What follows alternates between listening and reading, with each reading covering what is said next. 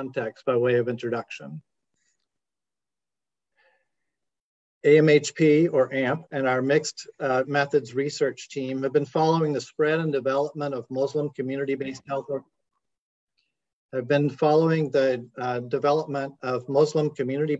organizations for more than a decade.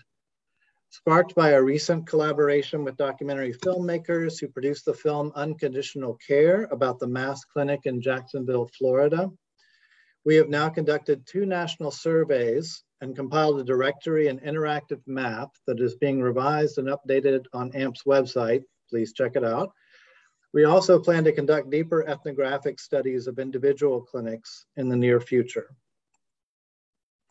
Sayed Hussein, who is the new Muslim Free Clinics coordinator for AMP, will invite you in the chat to join our listserv and WhatsApp group for what we are calling the Muslim Free Clinics Council. The goal is to coordinate, build capacity, and share resources across the Muslim Free Clinic landscape in the United States. We'd like to thank our partner, Islamic Relief USA, for making this webinar possible. Please stay tuned. After our presenters, we will hear a brief but important message from Donia Abdullah from IRUSA about upcoming funding opportunities for Muslim Free Clinics. Please note that this webinar is being recorded. We'll have a short question and answer session at the end. Please type your questions in the chat. Our speakers will try to address any questions we don't get to after the session ends as well. And note that this webinar will be posted on the American Muslim Health Professionals website. So tonight we have the great honor of having the Health Resources Consultants team with us. Dr. Constance Shabazz is an experienced clinician, administrator, healthcare management consultant, and chief medical officer coach and mentor, who's worked in a number of community health centers. She has over 40 years of experience in the healthcare services field. She serves as a clinical consultant for Health Resources Services Administration, HRSA, and the Bureau of Primary Health Care. Mr. Dan Miles is a financial consultant who has worked with approximately 1/3 of the nation's FQHCs while conducting more than 600 site visits. He was HRSA's most highly utilized consultant for performance improvement studies. Dan has assisted health centers in merger and acquisition of new practices, mentored financial management staff, developed financial recovery plans, and provided tools for use by health center staff to enhance performance.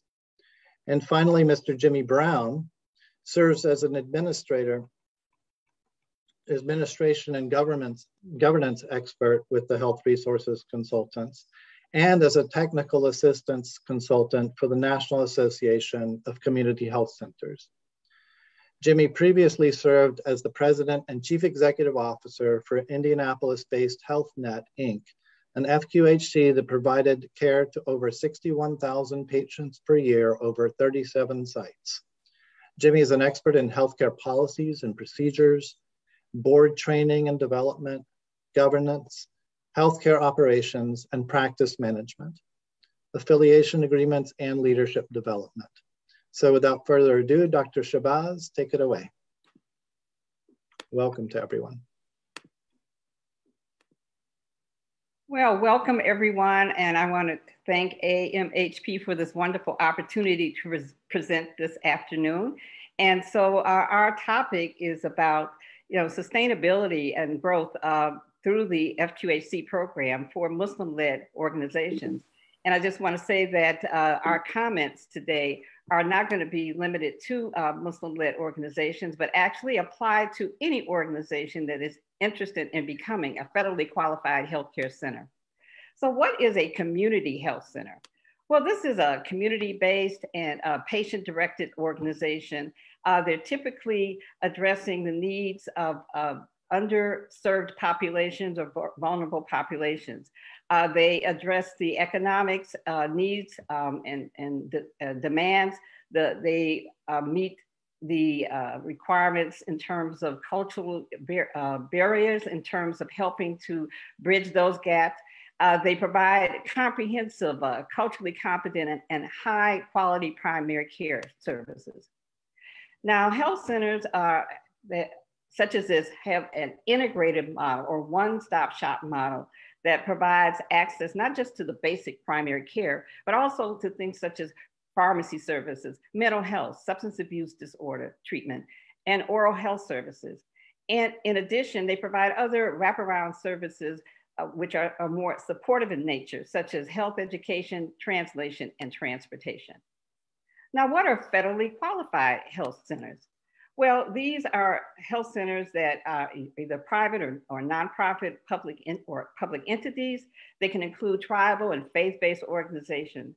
And they have a unique requirement to have a board composition that consists of 51% of its voting members have to be actual users of or consumers of the health centers, what we call in-scope services. So an exclusion for someone being a direct user would be someone who's also a guardian of a user or consumer of those services. Another thing that's required as part of the fundamentals is that people, individuals who receive their services are provided services regardless as to their ability to pay. And these health centers are either funded through the federal government or they receive an enhanced financial payment through public insurances such as Medicaid and Medicare to be able to cover the cost of care for low income, uninsured or underinsured individuals. And they must meet specific requirements, either clinically, financially, as well as in their governance and administration. So a little bit about the history of the community health centers or FQHCs. They actually came out of the civil rights movement, and back in what was called the Freedom Summer in Mississippi, where there was an aggressive voter registration program going on. There were a number of individuals who came there, including a lot of activists in the healthcare arena. One was Dr. Jack Geiger. He was a physician and a civil rights activist. And he came with members of his organization. They were there helping out with the healthcare of many of the people who were engaged in the voter registration process. They found, though, that there was severe poverty and health inequities, this was in the Mississippi Bayou area.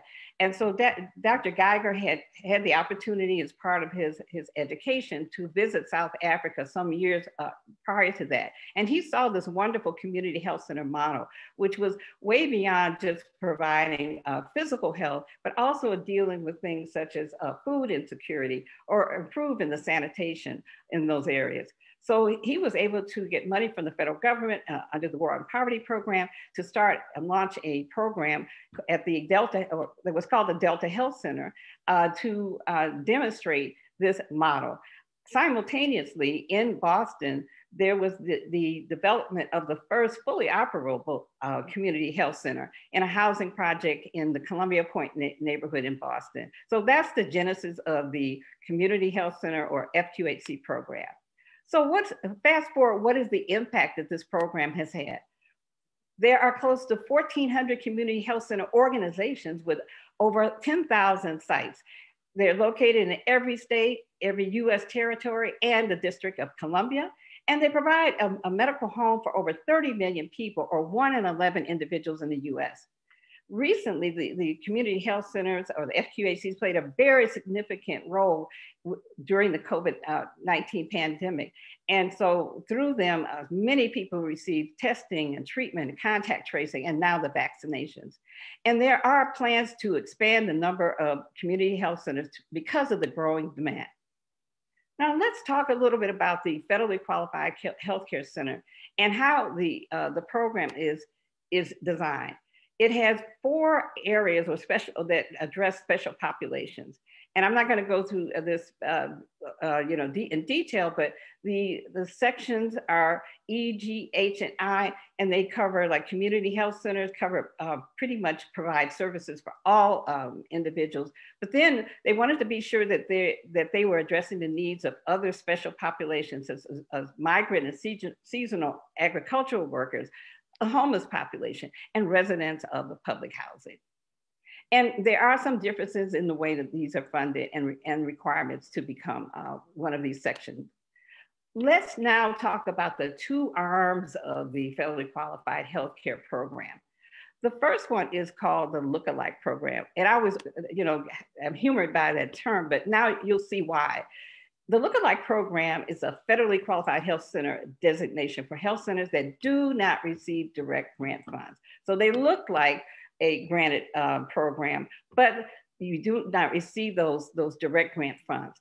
What you do receive through this designation is the ability as a health center to bill public insurances, Medicaid and Medicare, and be reimbursed at a higher or enhanced reimbursement rate, which is called the Federally Qualified Healthcare Center Prospective Payment System.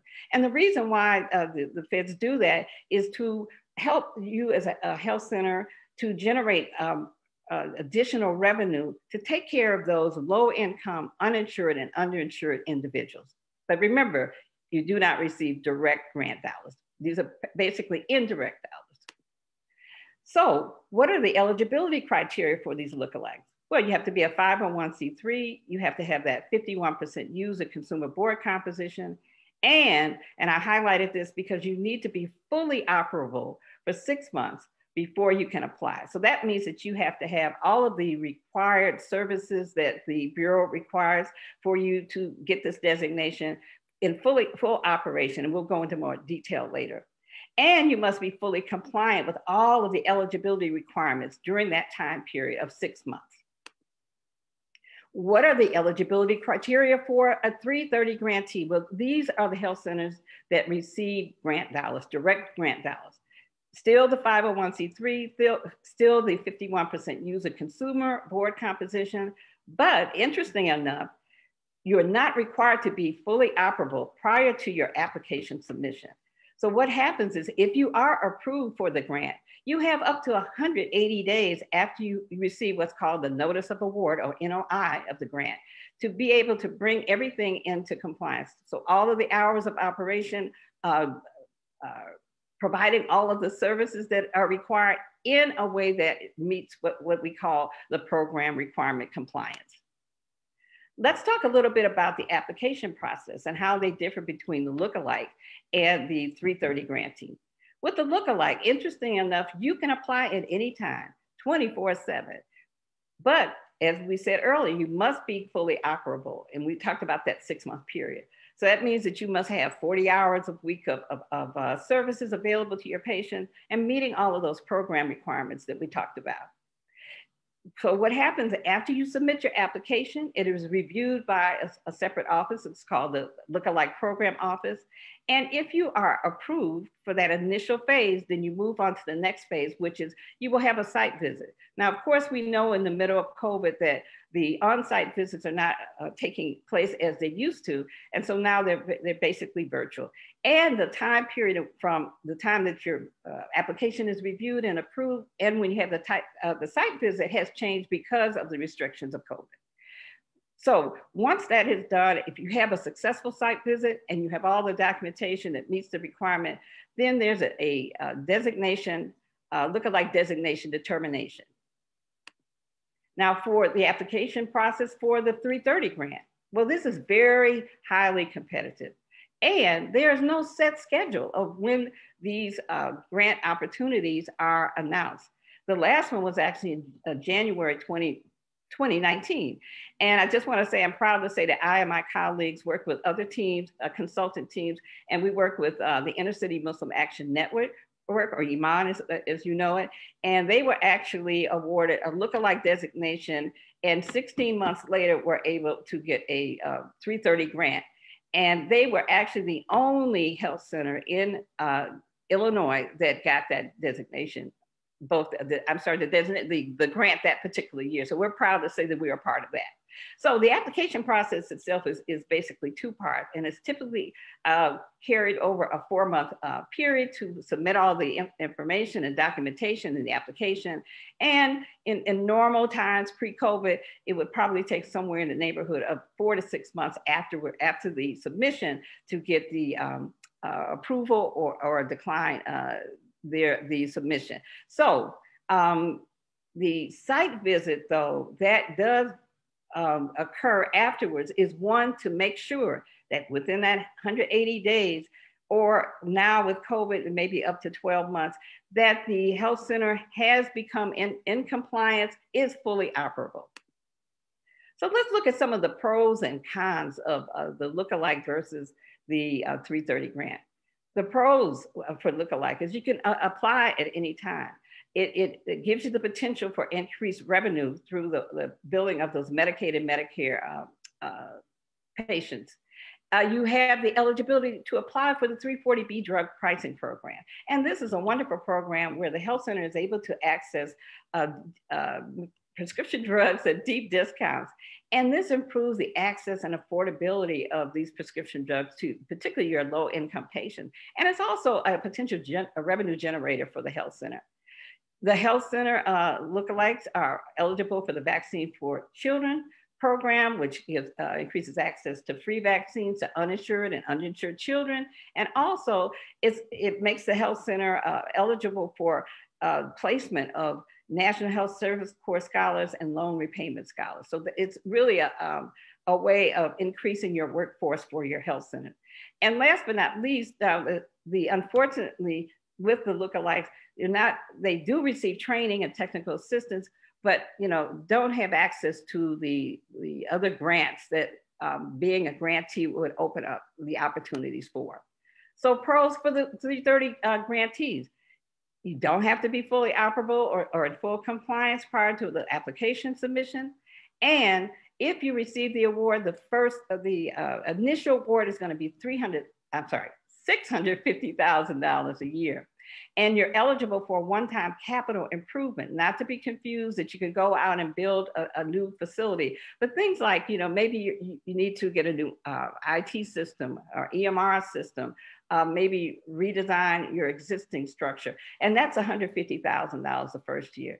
You're also eligible for the Federal Tort Claim Act, FTCA. And this is very, very important and very valuable to a health center because this is a malpractice coverage insurance for the staff and board members to cover any acts of errors or omission. And so it's a great way for the health center to save a lot of money, particularly like, say, for example, an OB-GYN, which, their insurance may be $150,000, $200,000 a year. And it allows that health center to use those funds for other things, maybe expanding the services for your patient. Another thing is, like we said, for the lookalikes, access to the 340B pricing program, the National Health Service Corps and loan repayment scholar placement. And in this instance, this is where you are eligible for other federal grants and programs. And recently we've had seen a lot of money in grant opportunities put out there for mental health and opioid addiction. So what are some of the cons? Well, with a lookalike, we talked about being in full compliance for at least 6 months prior to the application submission. You do not receive the direct funding. So that means that the enhancement only comes based on the number of Medicaid and Medicare patients that you were able to bill and get reimbursed for. And not eligible for the Federal Tort Claim Act coverage and not eligible for most HRSA grants. So what are the cons on the 330 grantee side? Very competitive. There's something called the service area overlap. So that means you may be in competition with other health centers who are looking to serve the same population, both number-wise as well as the type of population. And the timing of the grant application notices are unpredictable. Like I said, the last one was almost 2 years ago. And we know because of COVID that there's a high likelihood because of that time period that they are going to be putting out a notice of award. We just don't know when. So now let's just briefly talk about compliance requirements. You heard me keep talking about you have to be in compliance. I'm just going to go over the clinical, but there are clinical compliance areas, fiscal, governance, and administrative. So as far as the clinical requirements are concerned, there are 5 of them. These are 5 clinical areas, and we're just going to briefly go over that. So there are 15 to 16 required services that a health center must provide. And they must be provided in at least one of these 3 ways. The first one is directly. In other words, that you have your employed staff who receive a W-2 or non-paid volunteers provide the service. Or the second one is through a contracted purchase agreement where someone or an entity may receive a 1099. They're not an employed person, but they're providing the service. The third is through an unpaid referral arrangement. Okay, and this is where you are referring patients to a provider and they're not receiving any kind of payment from you or the health center.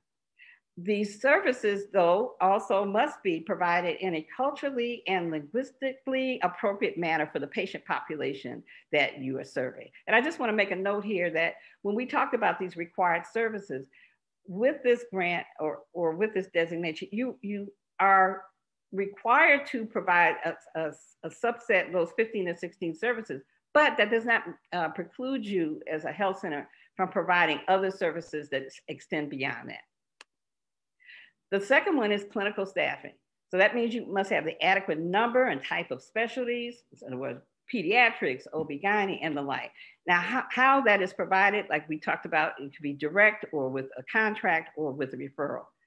And you must credential and privilege all your clinical staff, not your admin staff, but these are people who provide some direct clinical care to your patients. And this even includes those staff, like, for example, in some states, medical assistants and dental assistants are not required to have a license or registration or certification. You still have to credential them. And you must have assurances that any of your contractors or referral providers have been determined to be licensed, certified, or registered, and fit and competent to carry out the contracted services. The third required area is the coverage for medical emergencies during and after hours. So you must make sure that you have systems in place to address and manage any emergencies that occur during the regular hours. We're not saying that you're going to be running an ER or an ICU, but be able to stabilize patients. Also, the staff must be either basic life support certified or trained or some comparable training or certification. You must have also arrangements to address urgent or emergent medical issues even after the regular hours of operation. And so that means that you need to be able to have systems in place whereby if a patient or a patient's representative or guardian calls in, that they won't just be talking to someone who through the non-medical answering service, but there actually is a licensed professional who will be able to address their problem.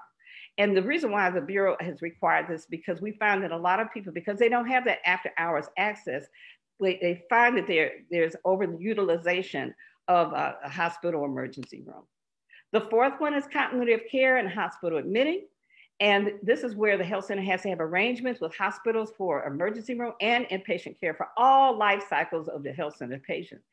And this can be either provided through the health center's own providers who may have admitting privileges, or other agreements like hospitalist agreements or some other contractual agreements for somebody to cover the patients for the health center. And systems to refer, track, and follow up of these hospitalized patients or patients who've received ER visits. And this is the last one, and this is quality improvement assurance.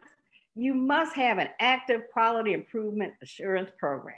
So that means that as a health center, you must be constantly, determining patient satisfaction, be sure that you are reporting out any patient grievances and addressing them accordingly, incident reporting, performance outcomes of your clinical measures and non-clinical measures, provider performance like peer reviews, performance evaluations, and have a solid risk management system. And the last item is you must have a process for communicating with management and board of directors information about quality outcomes and informing us, assist them in their decision making. These health centers are actually run by the staff, but also the oversight, the ultimate oversight is the board of directors. And so in order for them, particularly because they are 51% of them are users of the health center, in order for them to do their due diligence, they need good communication with what's happening with the health center, how the health center is performing. And they are the eyes and ears for the patients who utilize the health center services. So that ends my part of the presentation. Don't forget to put your questions in the chat, and we look forward to answering them later on in the program. And I'm going to turn it over to Dan Mile, the fiscal consultant.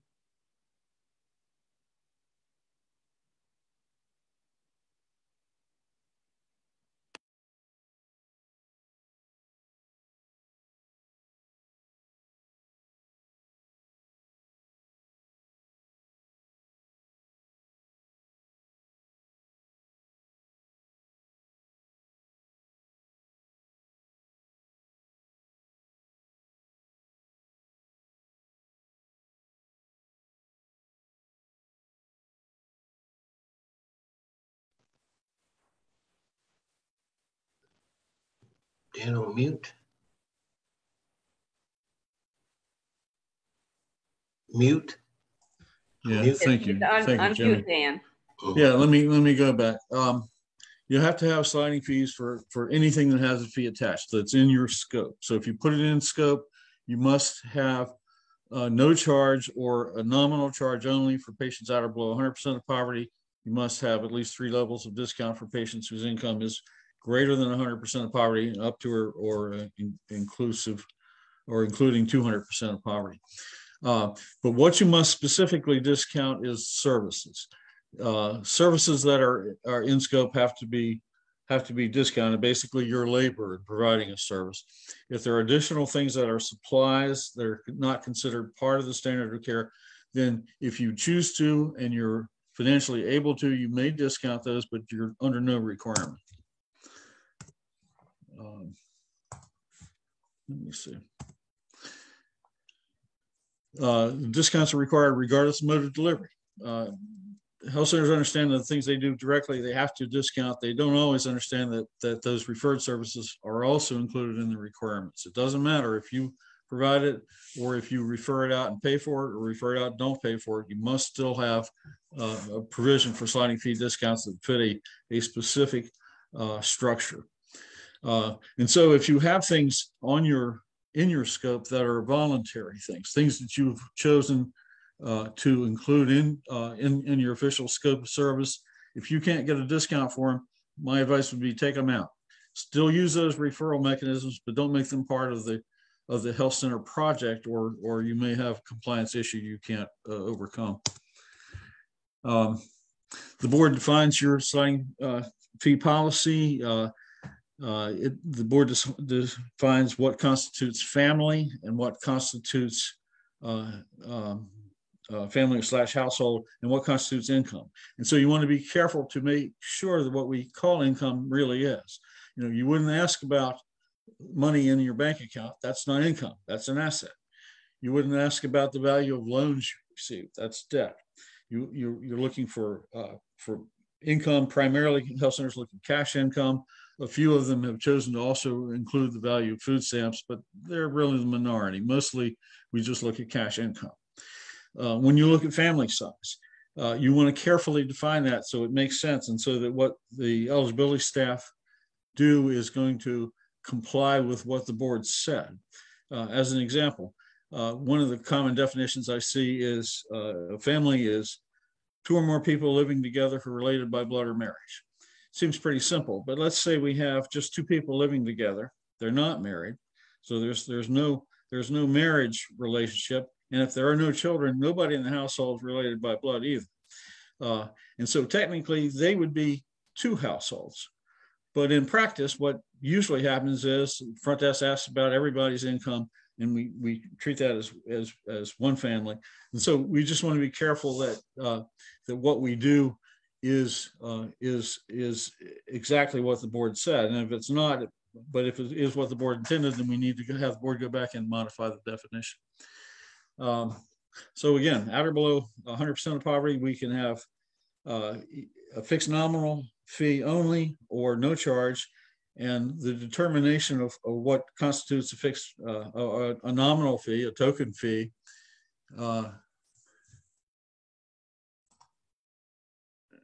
is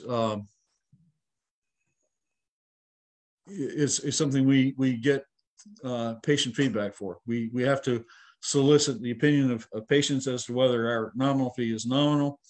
We have to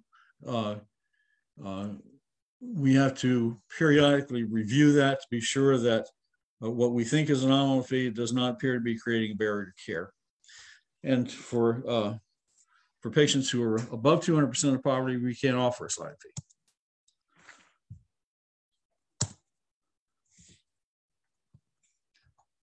Sorry, my screen is a little slow. Okay.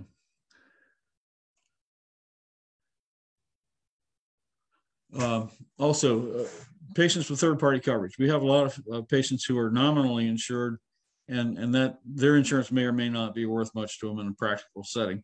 There may be large unmet deductibles. There may be uncovered services. if someone is at or below 200% of poverty, they may qualify for our sliding fee discount.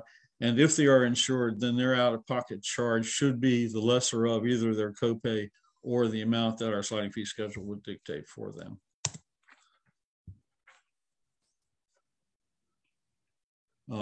Periodically, we have to evaluate the sliding fee discount program. You can do it annually.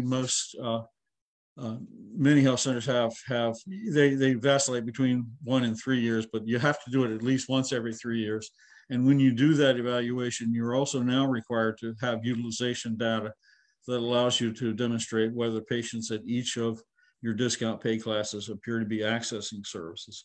And if you find that there are disparities, then you're expected to go back and look for why that is, see if you have unintentionally created financial barriers and make changes accordingly.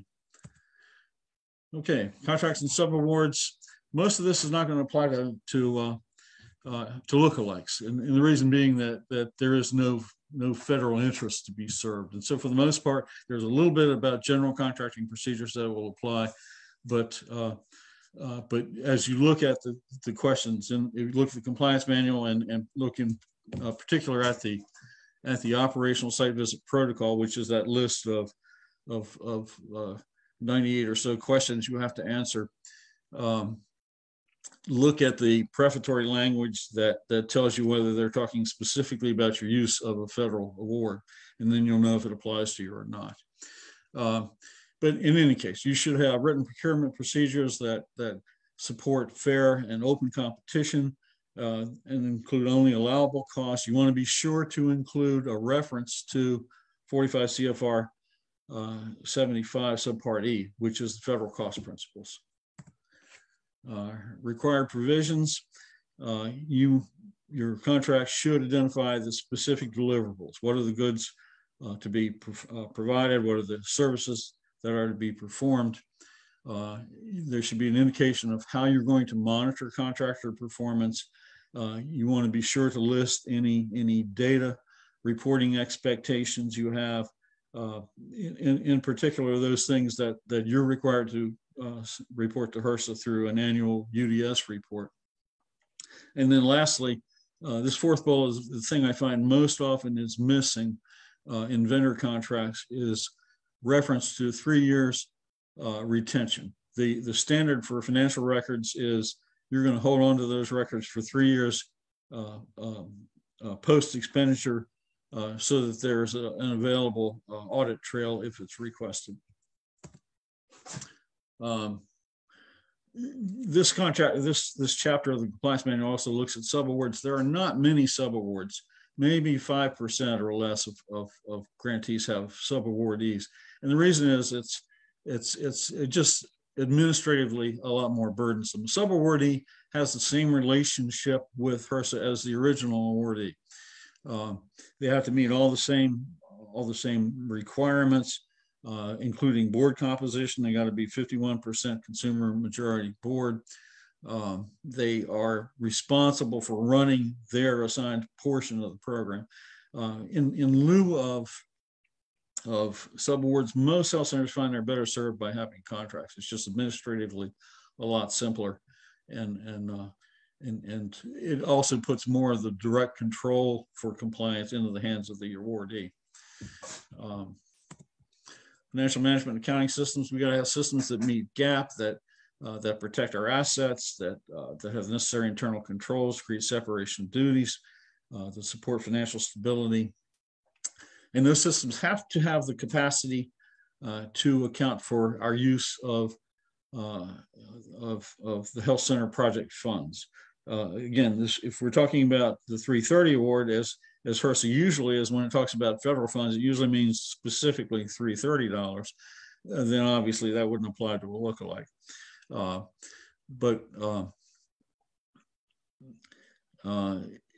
Just keep that in mind. If you were to be awarded federal funds, you've got to be able to segregate income and expense transactions involving the $330 separately and apart from everything else.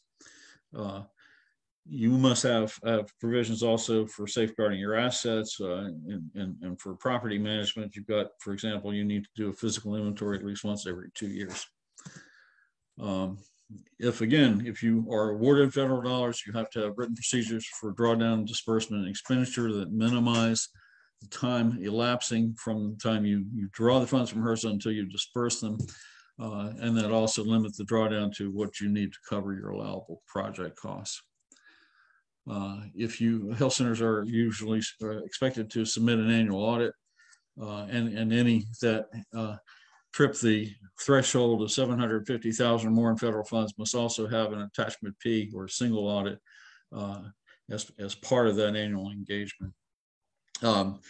Oftentimes there will be findings. The fact that you may have audit findings, you may have material weaknesses or significant deficiencies you need to address. That in itself is not an uncommon event. The important thing is that your response to those findings will reflect that you have taken or have planned for corrective action that will mitigate or alleviate that finding. Documenting use of non-grant funds.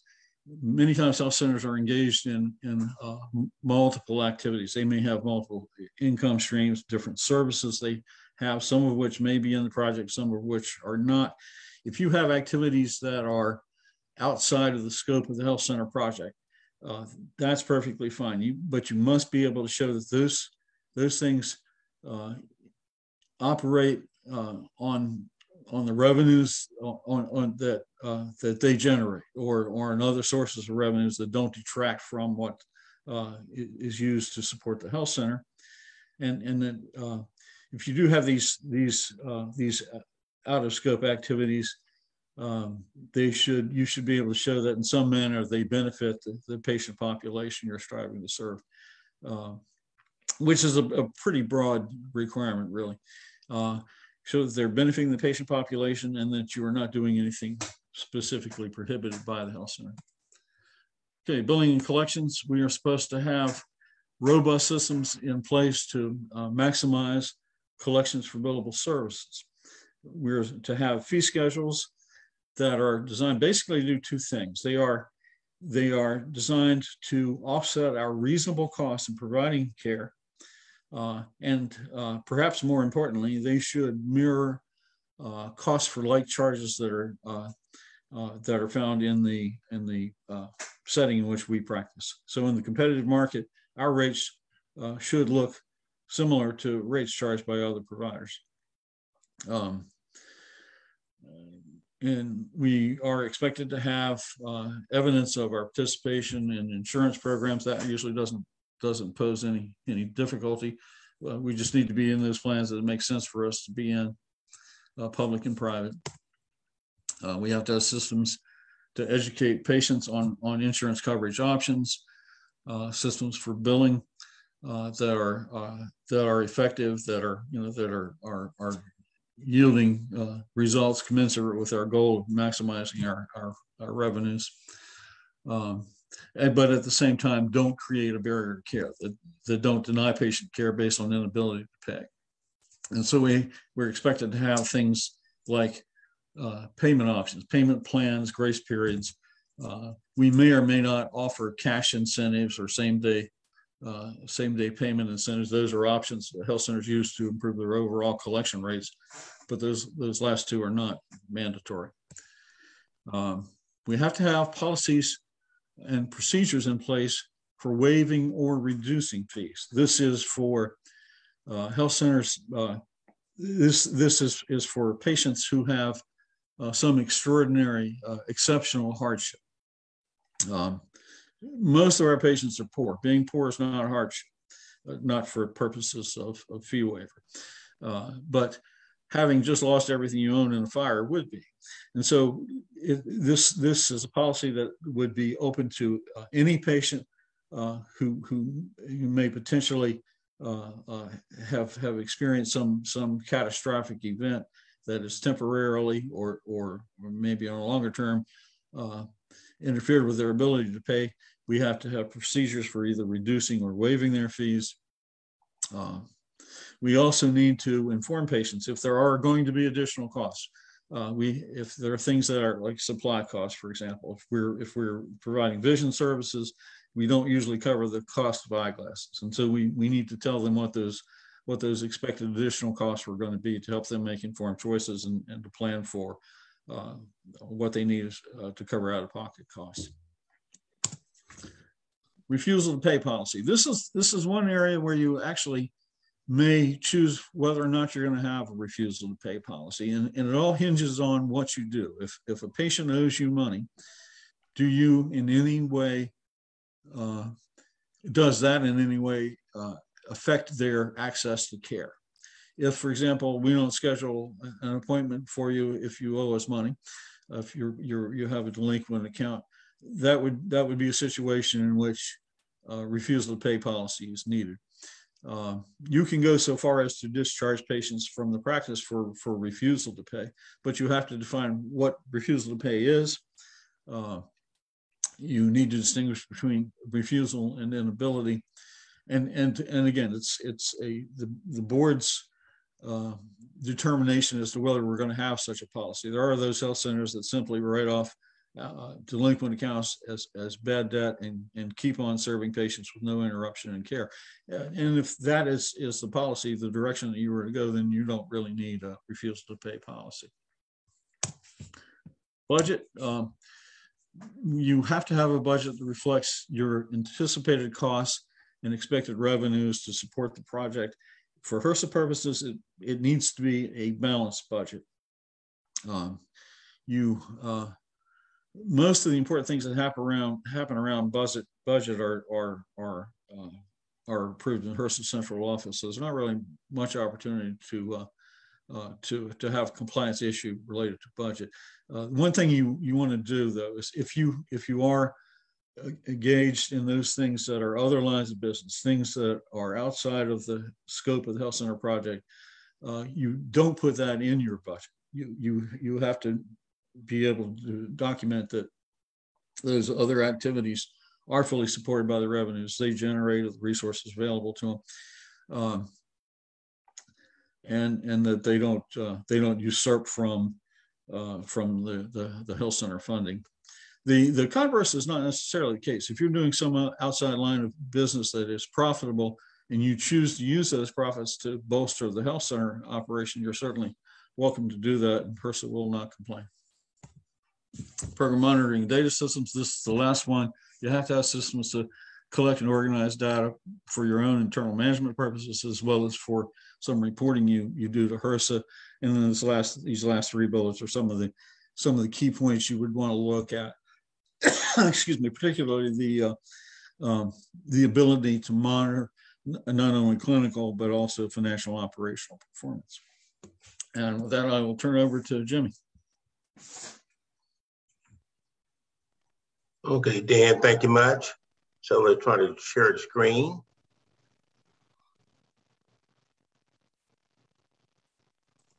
Okay. And so if everyone can there see my slides there, I'll be reviewing the governance administrative program requirements. And we'll just flip through here. And what I will share is that there are 7 governance administrative program requirements, and I'll in fact just go through them here as my colleagues have done. First area is needs assessment. And basically, what is a needs assessment program requirement? Basically, looking to see you have to demonstrate and document the needs of your target population and updating your service area where appropriate. And in doing that, what I've done a little bit differently, my colleagues and I, we each look at the compliance perspective. And what I've elected to do is just to talk about the actual elements that you must comply with to, in fact, meet that program requirement. For example, in needs assessment, there are a couple things you have to do, like you're in element A. You have to identify your service area at least annually. This is what this is all about here. Then you're also required to do an update of your needs assessment of your target population at least once every 3 years. So the 2 main requirements in needs assessment are to identify your service area at least once or at least annually, and have a needs assessment document that you do at least every 3 years. And in doing that, I then talk about, well, summarize what do? You make sure that this annual service area review and update is listed in the board's annual calendar and work plan.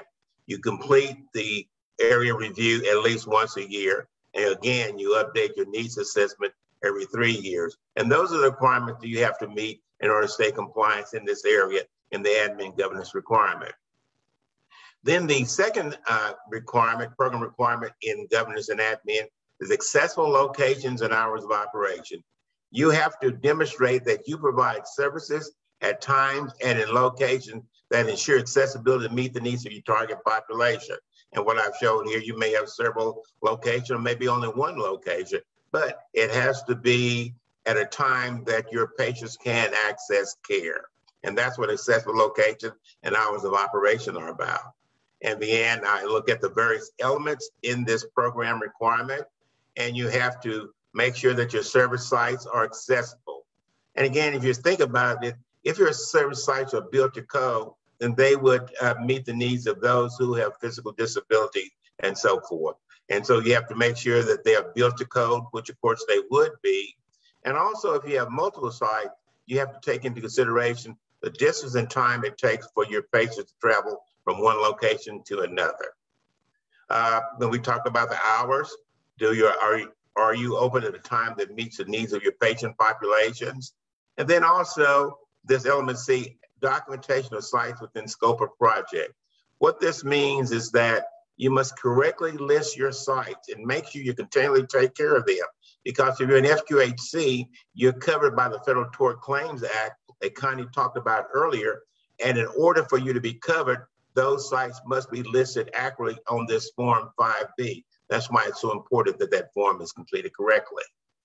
And then again, the best practices for compliance, I put in here something like if you do a patient satisfaction survey, you want to make sure that you are querying your patients as to, hey, when do you want to get services at our healthcare facility?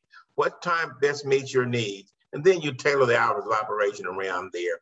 And then again, we've already stated that your Form 5B must be correct. Again, that's accessible location and hours of operation. Then on the key management staff, basically what this really means is, do you have a management staff that's appropriate for the size and needs of the organization? And what this really means is, do you have the right people in the right positions to lead your organization? And that's really evaluated by the Health Resources and Services Administration.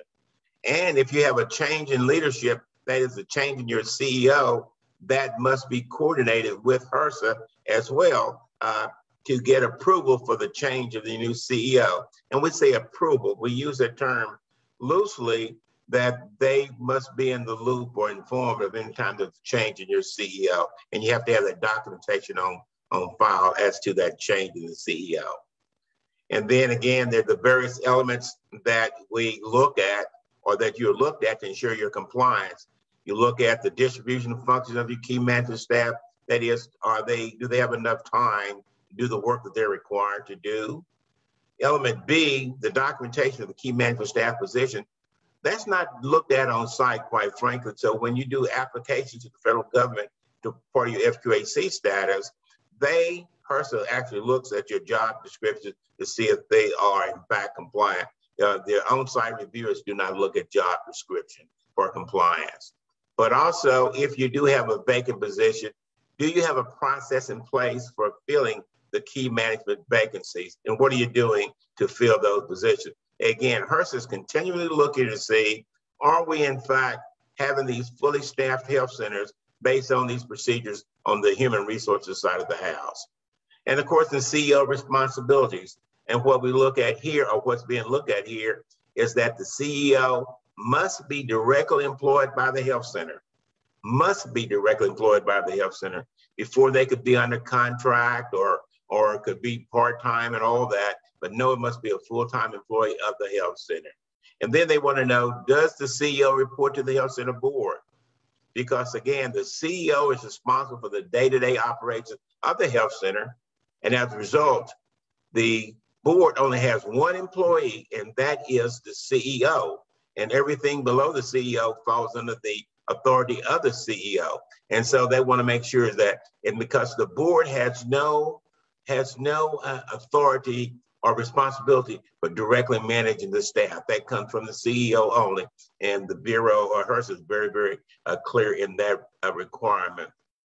And then conversely, that I just shared, the CEO then is responsible for supervising all the members of his or her management team. So again, the board, the CEO reports to the board, and everybody else in the organization reports to the CEO. Is what they're looking at there. And then again, we mentioned earlier is that if there is a change in the CEO at the start of, since your project period starts or when you receive funding from HRSA, then of course there has to be documentation on file that that CEO change was in fact approved by HRSA. And again, I have a slide here is that you want to make sure that you have clear, cleared, and documented justification for any part-time people you have on staff and your management team, have a process for filling any key management vacancy positions, and then make sure you have the required documentation on file for a change in your CEO, if that should in fact happen during the course of your funding cycle. Then there's this thing about conflict of interest, another admin governance requirement. And basically, I believe all of us are aware of what a conflict of interest is. And basically, just the definition is listed there. If a person is in a position to get any personal benefit from the actions taken or decisions made in their official capacity, then you have a potential conflict of interest. And basically, what this goes on to say is that no health center employee, officer, governing board member, or agent acting on behalf of the health center may participate in the selection or award of a contract. And basically, as Dan was talking earlier, when you get federal funds, if you receive federal funds to pay for a service in whole or in part, then of course this conflict of interest provision really kicks in, because we want to make sure that if you're giving contracts that there can be no COI, no conflict of interest, because again, you have involved with federal funds. And then there are standards and elements in this requirement that you have to have the written standards of conduct that apply to the health center, that spells out what they are. And then one of the things, the requirements to ask, is your center a part of a parent, affiliate, or a subsidiary of another organization? The reason they do that, because they don't want the parent or affiliate exerting undue influence over you, especially in your purchasing position. So that's looked at. And also, are your board members, employees, and everyone involved in this health center, are they informed of the standards of conduct provisions, so that they'll make sure there's no doubt that there is a conflict of interest and everyone needs to be aware of it, and what are the consequences if you violate COI. And then they all want to know, they look to see, have you had a COI or conflict of interest in the past 3 years that was involved in procurement involving federal funds? Just want to make sure that that situation has been resolved, and that's a conflict of interest. And again, as we look at what do you have to do to make sure that you're compliant there, is that you have to have the written standards of conduct. And then when you have your bylaws, your procurement policies, employee handbook, you want to make sure that the language in these documents are consistent as relates to conflict of interest. And an example would be the bylaws state that you can accept a $100 gift, then the employee handbook says you can only accept $25. And then the procurement policy talks about $500, even though those are far-fetched issues, meaning that they more than likely will not occur. But you want to make sure that the verbiage always is consistent in those documents. And then also you have to have a process in place so that employees and board members and agents and officers of the health center can disclose their conflict of interest. You must have a process in place to do that. And again, as I shared earlier, there must be provisions for disciplinary actions for those health center individuals who are involved in the conflict of interest. There must be disciplinary actions. And for example, for board members, if there's a conflict of interest, it can include termination from the board. and it has to be spelled out. And again, you have to ensure that everyone associated with the health center is in fact informed of the conflict of interest standards of conduct. Then collaborative relationships. It's really all about the relationships. And basically, in a nutshell, what this means is that does your health center make efforts to establish and maintain collaborative relationships with other providers, agencies, and organizations in your service area, including health centers and those entities listed there, to provide access to services that are not available through the health center?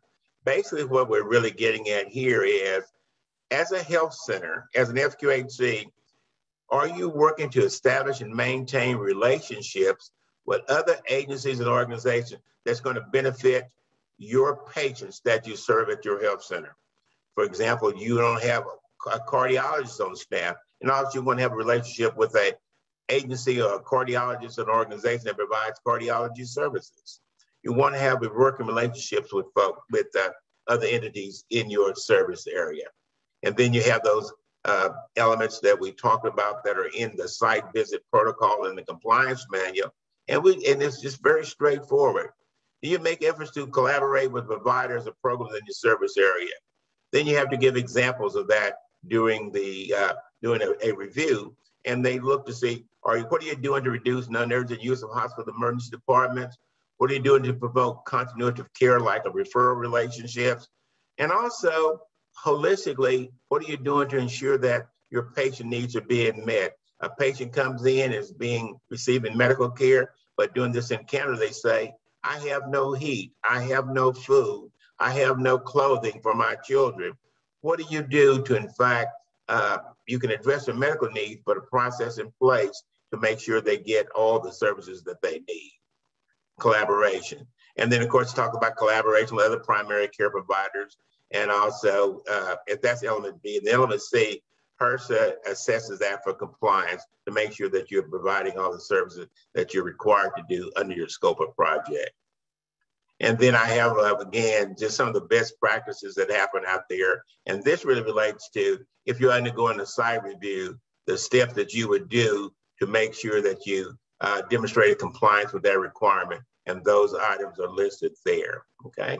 Just you make sure your collaboration agreements are on file. Make sure that you have the right staff participating in reviews. Make sure you know what's in your memorandum of understanding, your memorandum of agreements, your contracts, and so forth. And so that's where we are in terms of, again, it's all about collaboration and the relationships as I shared earlier. Now let's kind of get into the board authority. Very succinctly, hey, does your board maintain appropriate authority to oversee health center operations? Basically, are you at the 50,000 foot level and managing the affairs of your health center? And just to drill down in there, basically, in an FQHC, as Dr. Shabazz was sharing, no agency, entity, or organization can have authority over the health center project, over the FQHC. And then they look at your bylaws and your arrangements to make sure that no one has authority over the FQHC. Because again, under Section 330 of the Public Health Services Act, your FQHC is an autonomous body. And then you get into the board authority. Element B talks about required authorities and responsibilities. Basically here, there are 7 key points that the bylaws must contain in order to meet the 330 program requirements. And then translation in the bylaws, do your bylaws list all that the board is required to do. And then it gets down into these bullets here.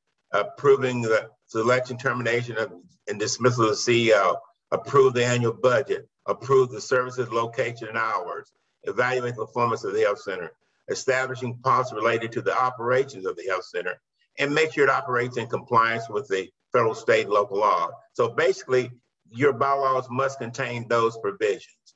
And then in element C, you look to see, do you also do exactly what your bylaws say that you're required to do? And then you have a board meetings. You must meet at least once a month over a 12-month period. And then it has to make sure that those elements that I talked about are documented in the board meeting minutes. And then there are policies that the board must approve. For example, as in Mr. Miles' presentation, the sliding fee discount program he talked about, that must be approved by the board. The quality improvement assurance program that Dr. Shabazz talked about, that program must be approved by the board. Billing collections, these three policies must be approved by the board and documented in the board meeting minutes. And then again, just to kind of recap, you make sure that no bond has any approval of veto power over the health center, and that your bylaws include all the required provisions, and that you document everything that you're supposed to do, and ensure the board has adopted these policies that's listed there. And also there are two additional policies Dan mentioned earlier, financial management accounting system and your personnel policies, okay? And then the last area that I look at is the board composition. And basically this talks about, hey, does your board have the individuals, or a majority of whom, as Connie mentioned, 51% are patients served by the health center? And do they represent the demographics of the folks in your service area? So we look at that in that, skills, demographics, and so forth. And then we, again, look here to see there's an ongoing selection and removal process for board members. And again, we make sure that nothing limits the board's ability to remove the board chair or board members there. And then on the required board composition, for the attendees there, you must have at least 9 to 25 members. Again, from Dr. Shabazz, 51% of whom board members must be patients, and they must represent the individual served. Just repeating that as emphasis items. And then again, it talks about their representative of the community served, and they're selected to provide relevant expertise and skills in certain areas. And the kicker here, just to make sure that no more than 1/2 of your non-patient board members can earn more than 10% of their income from the healthcare industry. And again, they ensure that that's there to ensure that it's a majority patient consumer driven board. And again, employees and immediate family members cannot be members of the board as you look at that. And the immediate family members find as a spouse, child, parent, or sibling through blood or adoption or marriage. There are strict prohibitions about who cannot serve on the board.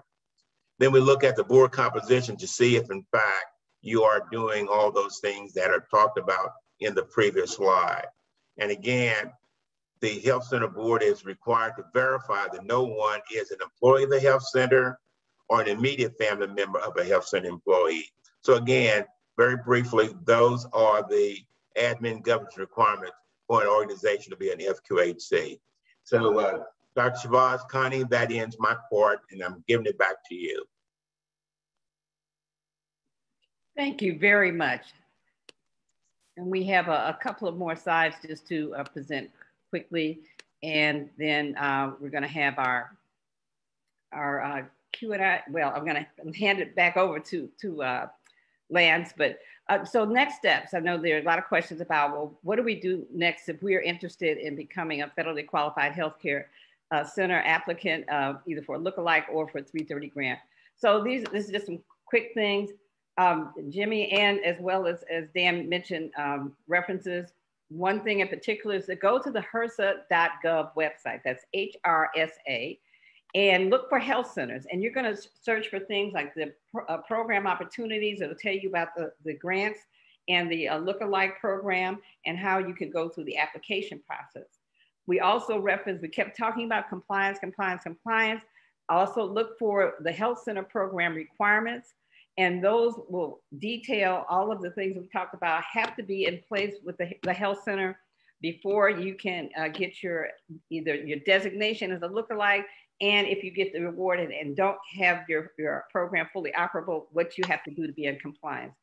The next thing is assess your center's readiness. So in other words, prepare your health center to meet the criteria for the lookalike for the 330 grantee.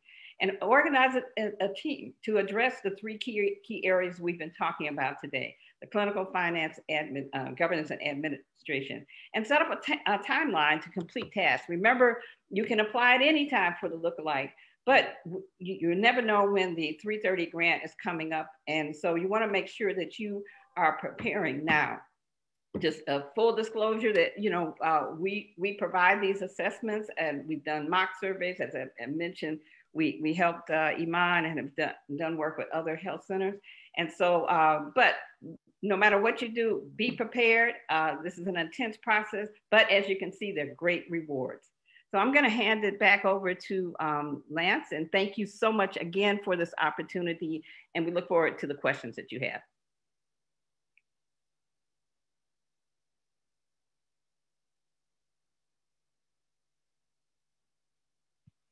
Thank you, Dr. Shabazz. We're actually going to turn it over to Danya Abdullah from Islamic Relief USA for an announcement. Assalamu alaikum, everybody. Thank you for having me. As mentioned, my name is Danya Abdullah. I am the Partner Services Specialist at Islamic Relief USA. I just want to first and foremost shout you guys out for this amazing presentation. As the Partner Services Specialist, I am tasked with overseeing all of our strategic partnerships across the nation, and that could consist of any type of project that fits under the scope of our work. So food security, healthcare, refugee and immigrant services, or community development. But now IRUSA is also looking to focus more on healthcare, especially after the 2 years that we've had together with COVID.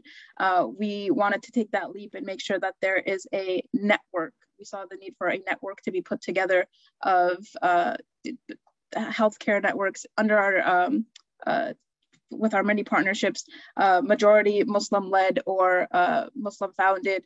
So we are able to fund and grow these clinics since, majority of them are, stuck at a very small capacity and are looking to become exactly FQHC lookalikes or FQHC clinics in the coming years. So a webinar like this really helps out the network that I'm trying to build and put together. So we're not only trying to fund these clinics that are interested in being in this network, but we're also trying to be a resource in bringing information like this from, the professionals who know, because I'm not a medical expert. I don't know the exact lingo and the specific processes, but I'm tasked with, making sure that I could get our clinics this information. So this was wonderful, and I'm really happy. I'm gonna share this webinar with them if they're not already joined with us here. But a little bit about the network. So it's not open to everybody. It's pretty exclusive. So what I do is I do a bit of due diligence and research into what kind of clinics are out there.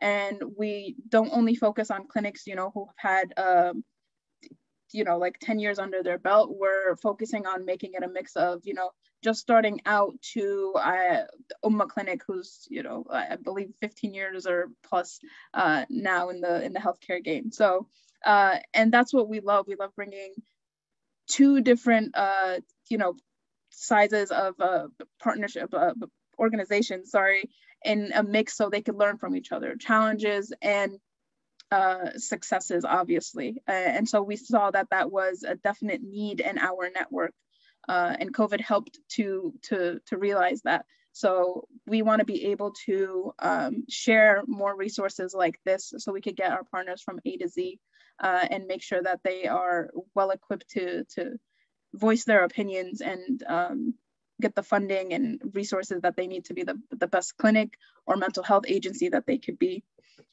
So I'm going to share my email in case anybody has questions or suggestions of clinics that might not be under our network yet.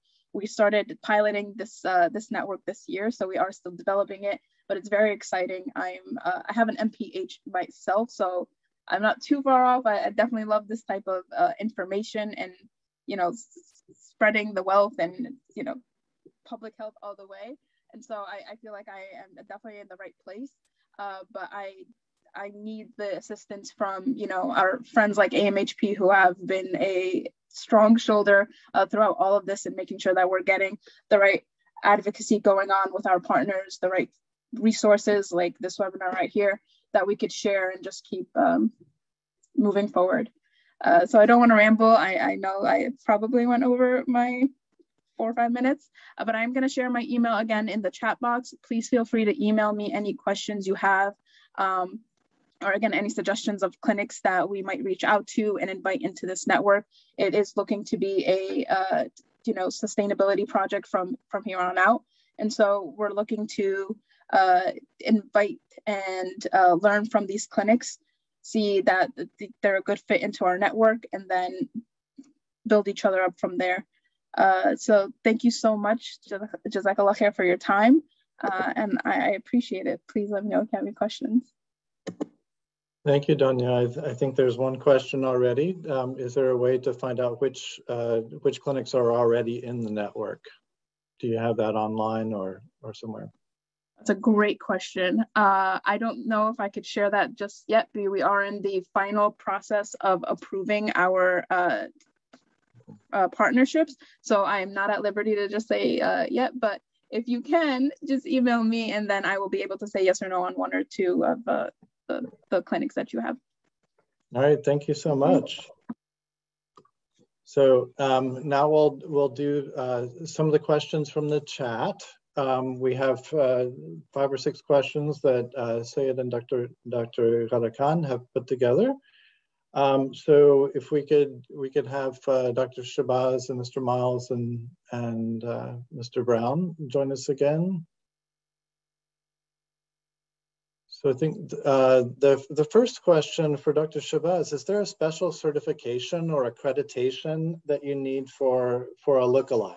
And I'm not sure in terms of the question whether that's for individual providers or for the clinic itself, but a special certification or accreditation. No, I assume that they're referring to something like JCAHO accreditation or NCQH. No, there's no such requirement. Thank you. And I believe for Mr. Miles, is there a recommended sliding scale for FQHCs that the federal government shares? Well, what they share, of course, is the poverty guidelines come out usually January, February of every year. Your scale has to be tied to that, and I would suggest contacting PCAs, contacting neighboring health centers. You'll find variations. I mentioned you have to have either no charge or a fixed nominal charge. Most health centers will charge some fixed amount to patients at or below 100% of poverty. Between 100% and 200%, you have to have at least 3 levels of discount. You can have more, and some do. I've seen as many as 10. 10's kind of a lot to keep up with for no particular good reason, but at least 3, and that can be fixed dollar amounts. That can be percentages. And again, I think if you call some of your neighbors and see what they're doing, you'll get a good feel for what's typical. But beyond that, you just want to be careful about the math. Be sure that when we get to 200% of poverty, it is in fact exactly double 100%. I see these sliding fee scales that are set up on a formula basis, and then somebody updates part of it and the rest of it doesn't get updated. So suddenly it's out of compliance, doesn't look like the federal poverty guidelines anymore. And of course they change every year, so that they have to be updated. We have to keep up with that, but there's no standard set of the discount. Not really. It's the health centers have a lot of latitude, really, and that's one of the areas of latitude they have. They decide how many levels of discount, how deep those discounts will be. They just have to be sure that they cover all services, whether they provide them or do them through referral. And many times the feedback, the patient feedback I mentioned that tells us that health centers, the health center patients consider this nominal. Oftentimes that's coming from consumer members of the board, and that's perfectly fine. You can, if you want the broadest possible feedback, then survey all your patients. But many times you have to make a decision, and board input is good, and then you monitor utilization services to be sure that we didn't create a barrier. Okay, thank you. And are there any special considerations? I think this is for anyone, but are there any special considerations for mental health clinics in an FQHC context or a mental health clinic as an FQHC? Well, any newly funded health center would have to have mental health services, either providing them directly or doing through referral. So yeah, it's a required component of being an FQHC or a lookalike. And okay. We're finding in recent years, there are a lot of mental health organizations that are becoming FQHCs. I see. So, and so you can be primarily mental health clinic and be an FQHC. You don't have to have all the primary care and other.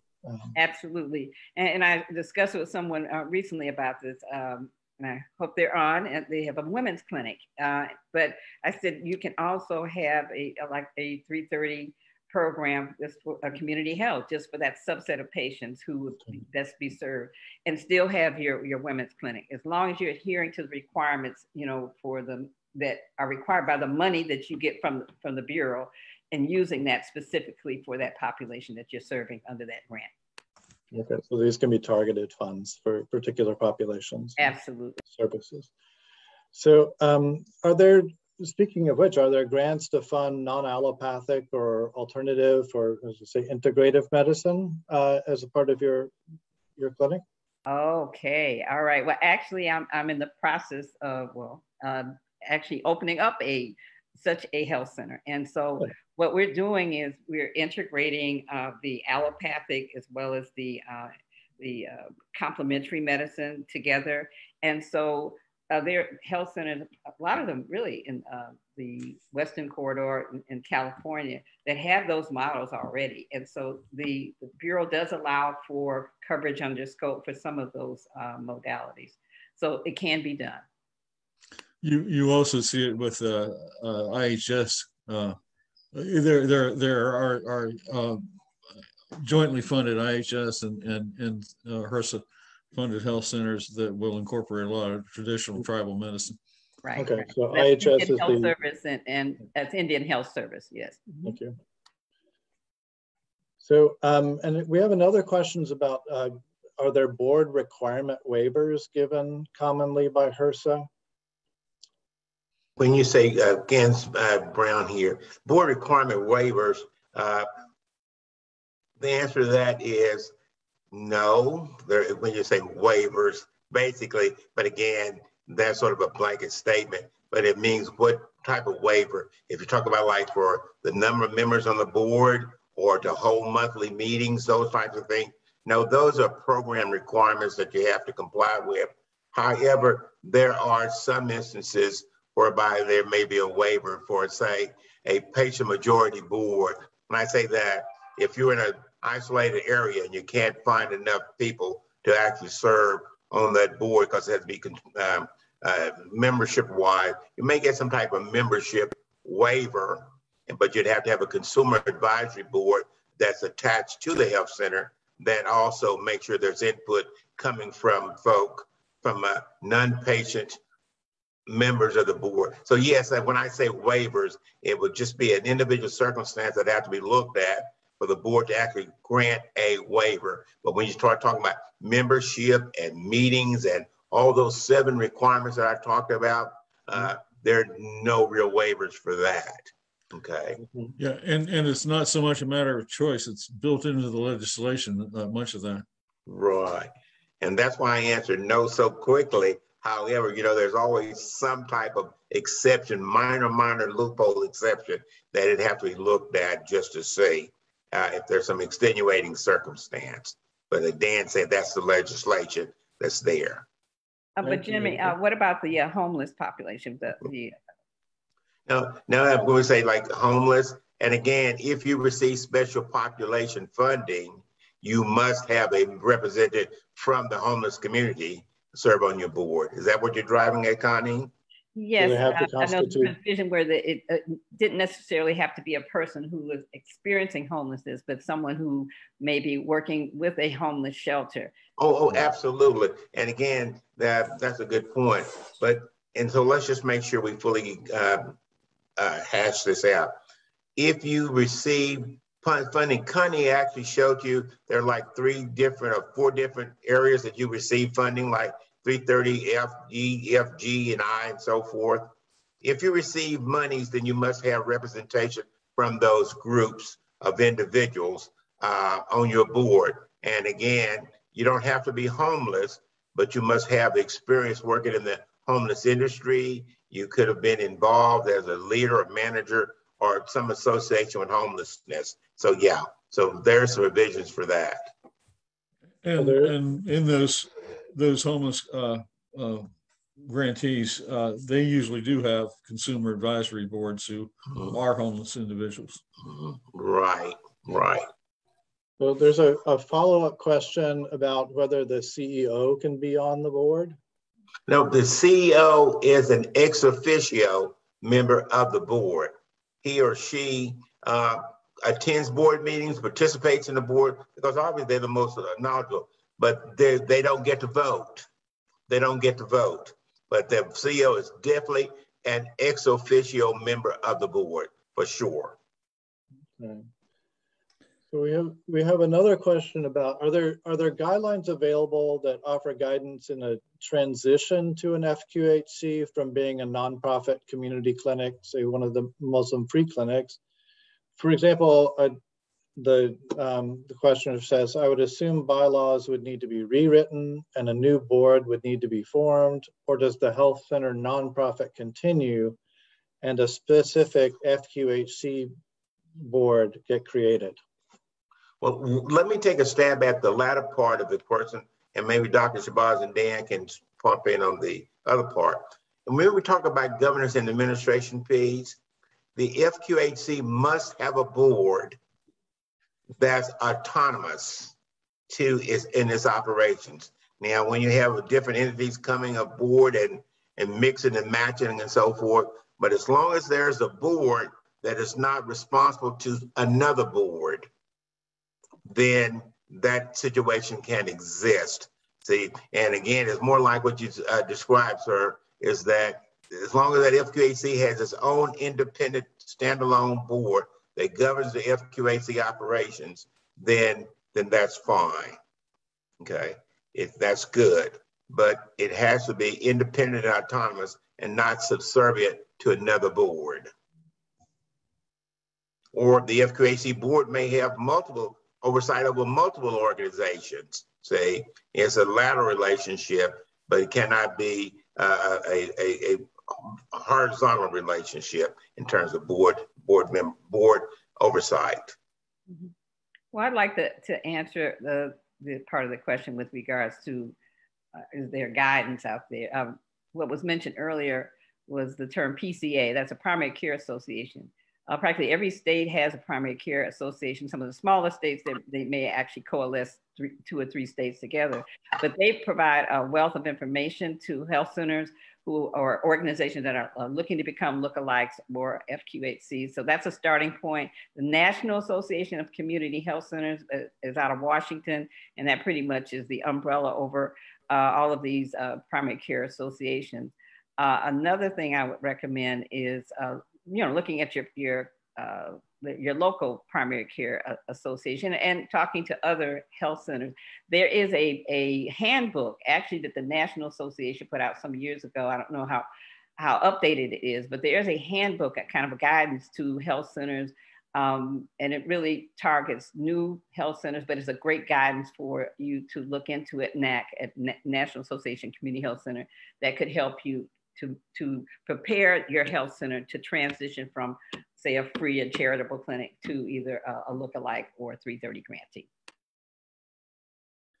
Yeah, and I think what you've already mentioned, the compliance manual, particularly the governance piece, to respond to some of the questions about bylaws, et cetera.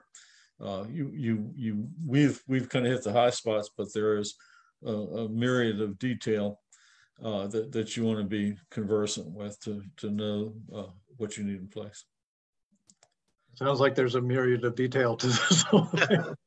Yeah. So are there, I'm interested in this question, are there any restrictions around FQHCs for faith-based organizations? Okay, I knew that was coming. No, as long as you are not denying people care based on their religious affiliation or political affiliation, that's a no-no, okay? Or you're, proselytizing and using, dollars for your dawa, pamphlets or things like that. As long as you're not, using that as a wedge between somebody getting care. Then there's no restriction. There are plenty of, like, Uma and, Iman and others. There are plenty who they have not had to separate, in terms of their religious faith and practices because of that. There's no restriction as far as that's concerned. I think that one of the reasons that I find that question particularly interesting is I recall when we first started doing the research, 13 years ago, on Muslim clinics before any of them had become FQHCs, and a couple were in transition, and they were thinking about this requirement of 51% patient consumer on the board, and when they were serving a majority non-Muslim community, how does that affect the composition of your board and your ability to sort of shape the practices according to faith? Right.